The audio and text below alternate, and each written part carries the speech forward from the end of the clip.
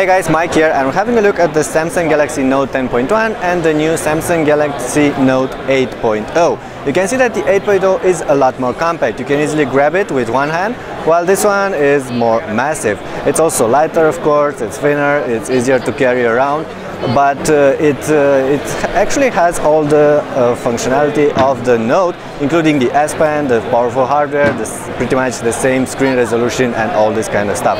So first we're going to have this one on top of the other just to show you the size difference, and you can definitely see that the Note 8.0 is a lot smaller, a lot easier to carry around. The Note 8.0, it's also slightly thinner, and it is of course lighter as well, as you would be expecting.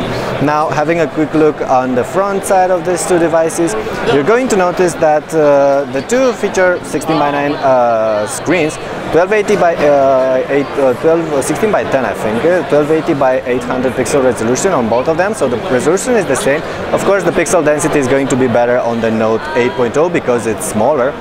And also on the front face, you notice that on this one you have stereo speakers, while on this one you don't, but you have some buttons. You have a home button and you have capacitive buttons here on the bottom of the screen, which you don't have on the bigger Samsung Galaxy Note. Having a look at the back of the two devices, you notice that both of them use the same kind of plastic. It's glossy, it's white plastic.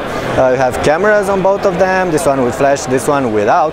Both come with encased battery. It's a 4600 mAh battery on this one. I don't know exactly how big this one is.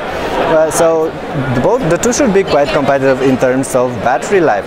Now let's have a quick look at the two devices and their sides, on the sides of the two devices. On this one you have a micro SD card reader, you have a SIM slot as well, you have a micro USB slot here on the bottom and stereo speakers. You have the S Pen, but more about those a little bit later. You have an IR blaster, you have a volume rocker, power button, and a headphone jack here on top.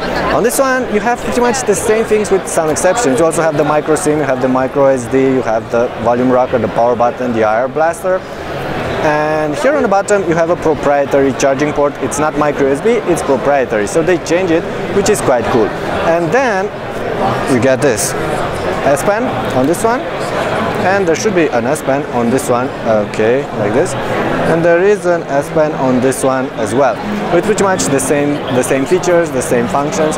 So on both of these you get the extra functionality offered by S Pen.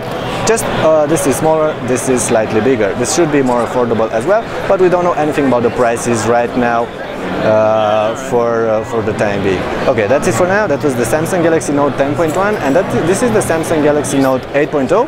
More details will be available on our website, so look for them over there. Thanks.